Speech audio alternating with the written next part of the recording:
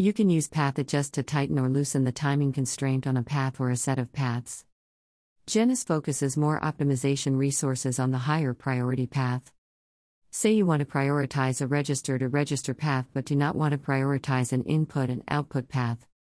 It selectively improves timing for certain paths in timing-critical design, but it might increase area. Let's take the example here. We have a CUI in the register transfer logic code, and you have MA, MB and other logic in the same block. The path might seem to be an easy path to satisfy during the synthesis process. But in reality, MA, MB and logic are spread across the die.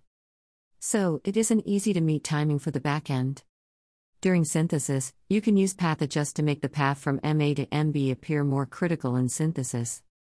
And hence Genus focuses more optimization resources on this priority path.